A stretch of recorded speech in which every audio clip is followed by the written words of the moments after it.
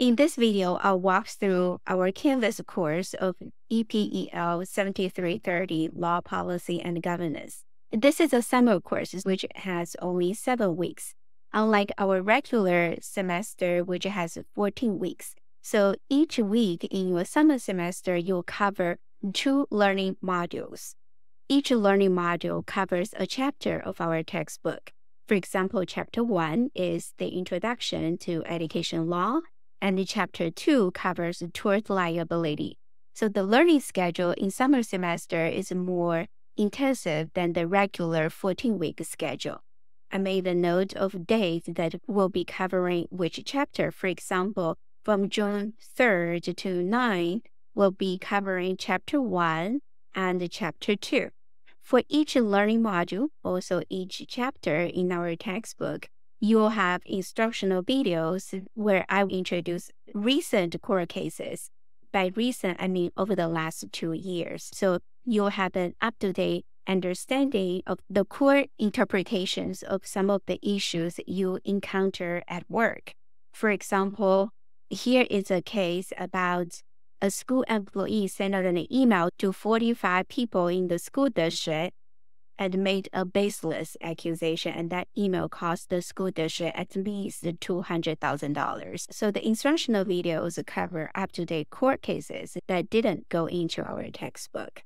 To complete each learning modules, you need to first read that chapter of the textbook and watch instructional videos that covers up-to-date court cases. And you will also complete a quiz. And each learning module's quiz has about 5 points or 6 points. We click this link and go into the quiz.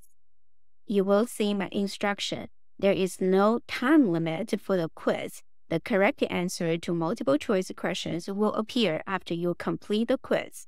The last quiz question is usually a reflection question.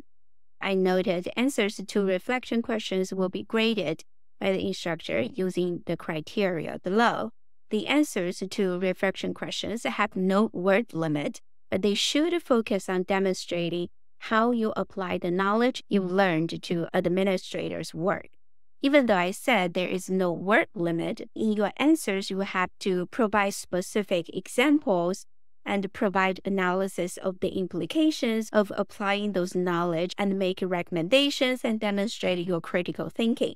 In the past, I had students who wrote a very short answer because I said there is no word limit, but the answers didn't meet this criteria. So as you answer the reflection question in the quiz, make sure that your answer meet those criteria. Let's go back. Each week, we cover 2 learning modules. That means you need to complete 2 quizzes. In this semester, we also have a discussion board. It's showing up in learning modules of Chapter 11, 12, 13, and emerging issues. If you go to assignment, you also see our online discussion, school board meeting reflection, initial post, and here online discussion, board meeting, and reflection. Why do I have 2 section slots here? Because our online discussion has 2 sections. I set up initial post here. Your initial post is due on July 14th, and you'll have another week to respond to your classmates' discussion post. I set up 2 sections in assignment, so it will show up on your assignment due date. If you click initial post, you'll see that this is just a placeholder.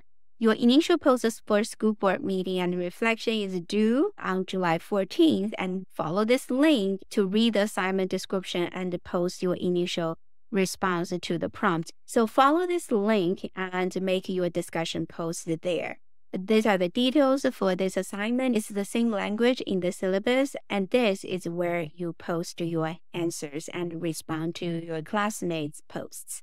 One thing I need to mention, all right, let's take the quiz.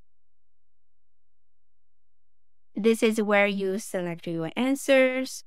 To answer the last question, I suggest you first type out your answers in the Word document and copy and paste here, and then submit your quiz. in the past, we had a student type out the answers here, and then something happened on Canvas, they lost their answers. So it's a good practice to type out your answers in a Word document and save it as a backup, just in case you lose your answers somewhere. All right, this is the course structure on Canvas. If you have any questions, feel free to contact me.